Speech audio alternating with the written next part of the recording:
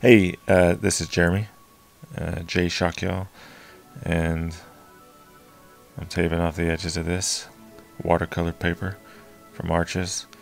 I think it's 120 some odd something, and it's a hot or cold press. I really don't know. It has a green cover to the package, and I'm gonna mix up a little wash with some terracotta India ink from the Bombay line, like Mr. Martin. And there you go. I really just was happy with the way that turned out, because I just squirted some in there. There's like a random amount of water, a random amount of ink, but I liked it. And then this was kind of an afterthought. Like I let that dry for a long time, so I cut it out. I edited that out. I mean, I didn't even film it, but anyways, it dried for a long time before I tried to do this, and then I was actually just gonna take the tape off and roll with that one edge, but I thought this was gonna be kind of cool. I didn't really care how perfect that was. It was just close enough, because I was gonna line right next to it with a Sharpie, because that's what I'm lining with,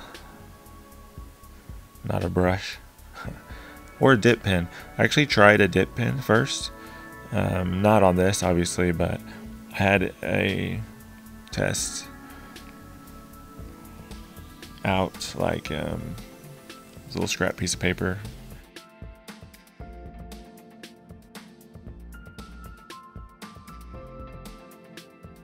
That was my intention, really, was to do it with one of those dip pens, but I am not experienced with them at all, and I was not having a lot of luck with it. And I think it was a lot to do with the ink, and I don't know, but I've used a dip pen in the past. It's just been a long time, like probably 5 years at least, and I had different ink though for that lining. It was, some other India ink, like thin. It was thinner. It was just, there was something about it. It had a better flow than the Bombay does on the pen.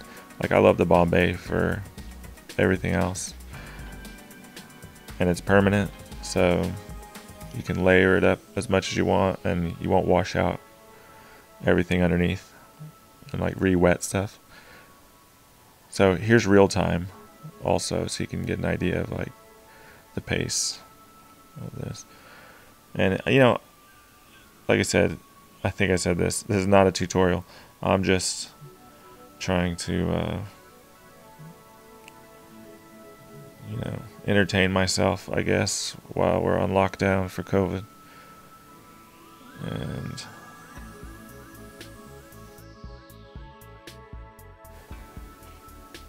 so lined all this crap, just kept on rolling. And I don't remember how long it took to line, or just to even get to this point, but total it was like 2 hours and 46 minutes of what I filmed.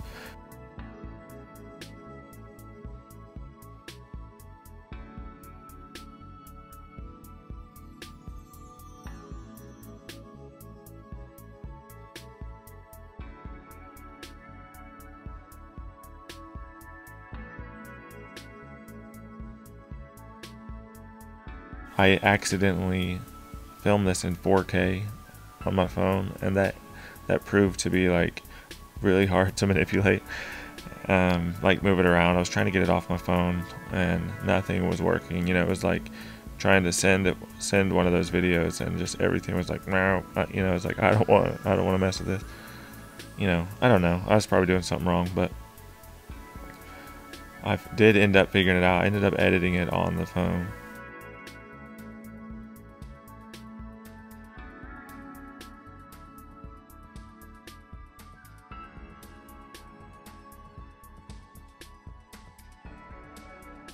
Anyways, just painting all this solid stuff first. And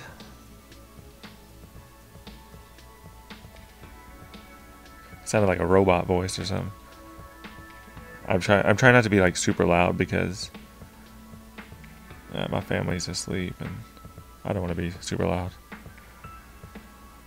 So I feel like I have this weird range of tone. But, you know, hey, deal with it, or you can mute me or whatever. You know, or just click off of here. Just don't even watch this crap.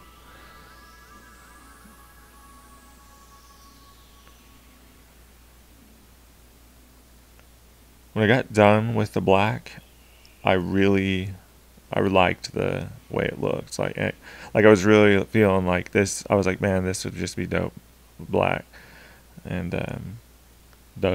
be dope. But anyways, I just didn't do that. You know, I wasn't like planning on doing that, and then I just already had this other vision, and I was like, based off of the original Grimm painting reference that I found, you know, like assuming that that information's correct. I don't know. I don't really know a lot about that stuff, the history of tattooing and all that. I mean, I know what I know, but I don't know if it's accurate. How many times can I say no, or I don't know? We'll find out. Let's tally it up.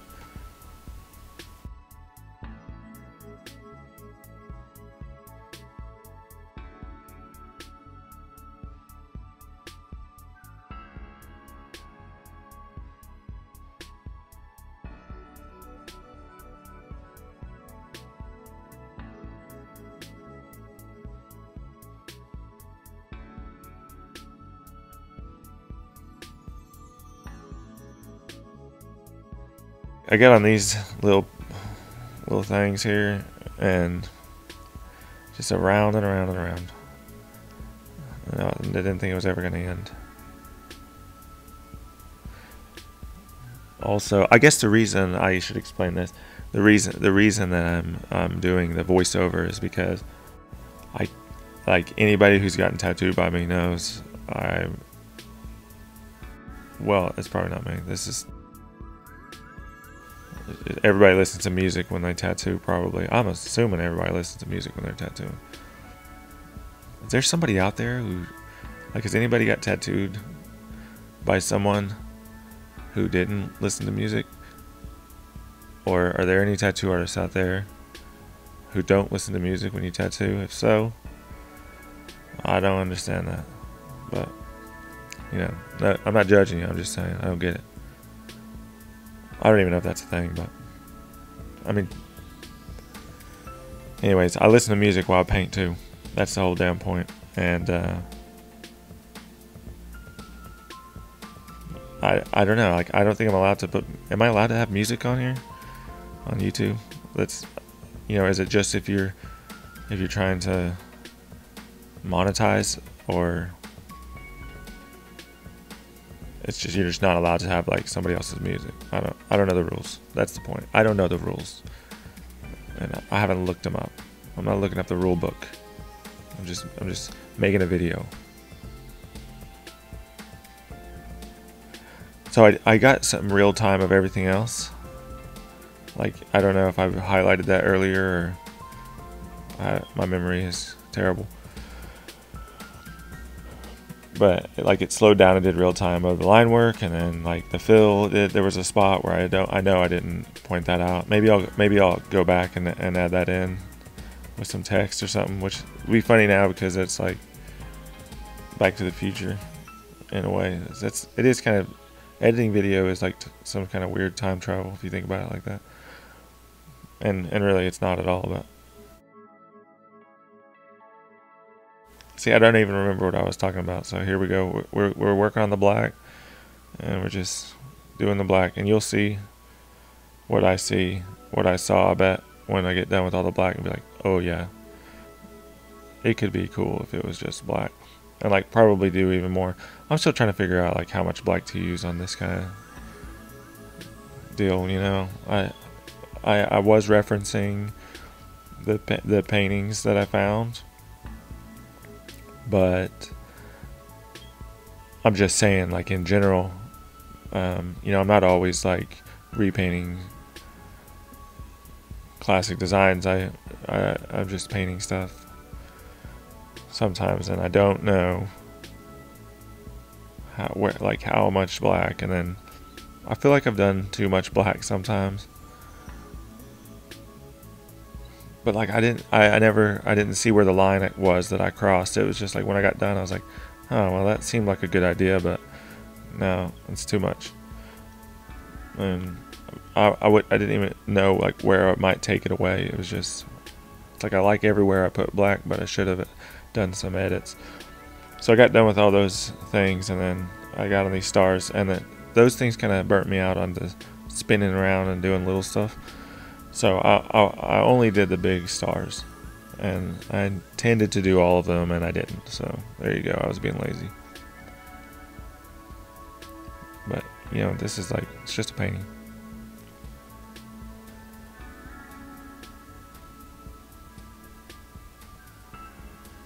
It was fun though. This is really fun.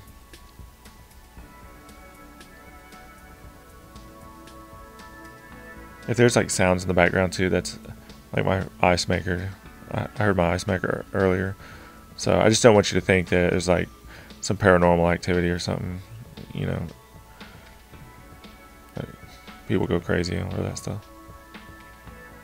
I actually don't know anybody who's gone crazy over that stuff. Maybe I do that. That's probably what I do. I'm like, oh, I heard a voice. I heard something in the background. Now everybody's going to be like, oh yeah, he's hearing voices. But, you know, that's not what I meant. There you go. See, it's black. Looks good. And here's the colors I used. And you can see green, red, and gold and yellow. And I really like, that's my favorite yellow. I tried all the other yellows. I like the ochre too, but the ochre has this issue with the brown. The ochre sometimes they don't mix up the same. See, like this red, it's just the red flows so good. The red is the easiest one to paint with.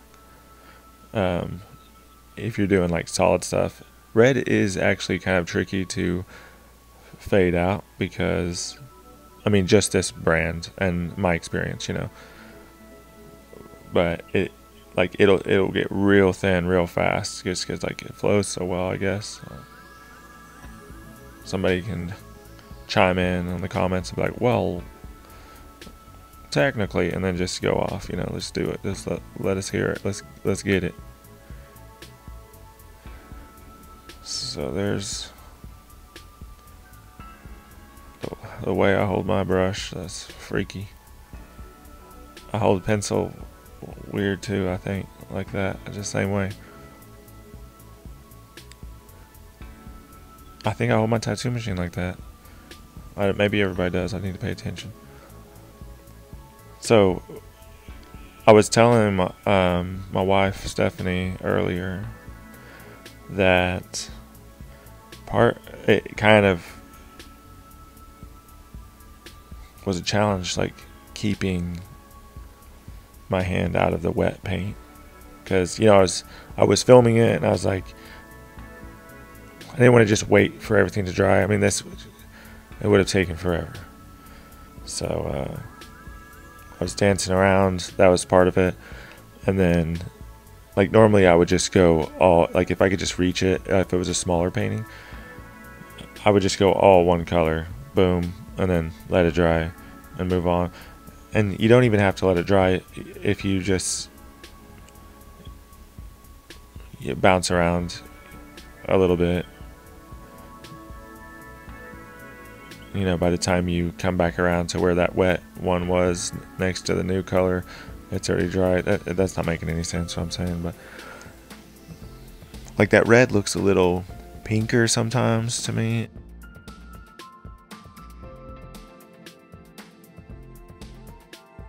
But it's just the light, I think, from this. Like I have one light and it's, I need another one. That was another thing, actually. I was trying to keep my hand out of the way of the shadow too. Like I think I had ended up moving the light once or twice. I mean, nobody cares. But anyways. Oh, I screwed up here. I think I slowed it down a little bit. Right here, I screwed it up and I got it in the eye. So I was like, oh wait, I'll just clean that up. And but there was just too much ink right there, and my brush was too big, and I was like kind of panicking. Just funny, you know. But so I just went with it. I was like, well, these eyes are gonna be bloodshot now on this side, and I just did it to the other side too. And I liked it, you know. Like again, it's just a painting. At the end of the day, I'm just happy to like have the freedom to do one of these. It's fun.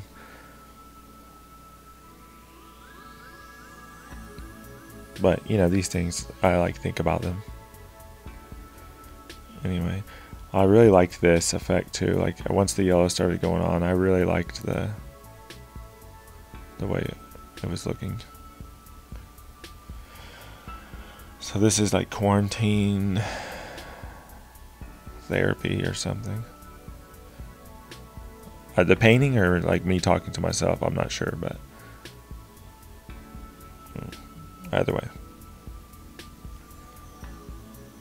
Like that orange, especially in this light, like the way it looks on video, I really like the way it looks. It doesn't quite look like that in person, I don't think. And now I also kind of forgot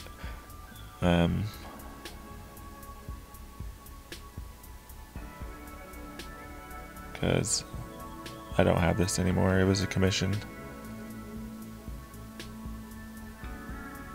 But at the end of this, there's a picture of it, and it's like, it's kind of gives you an idea, I guess.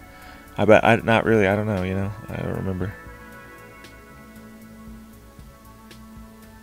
It's definitely like closer though, in the picture. So I kind of was gonna leave. I think I intended to leave those black, just the black shading at first, but then I felt like I kind of forgot that when I was doing the black, you know, is probably what happened. And I didn't put enough black, and I'm like, I'm not going around these again. So to bump that contrast up, I just put the green in, and I ended up really liking that. Like I'm really glad I went that way. I think it would have been really nice black too, though. So, or would it? Maybe that would have been one of them deals, you know, where I put that black in, and then I'm like, ah, crap, that's too much.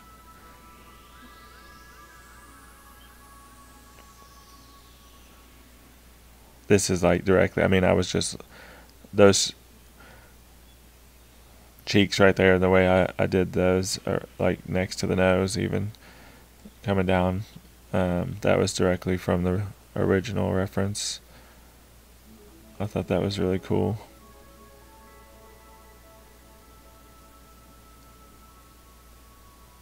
I guess I'll like pop those in here.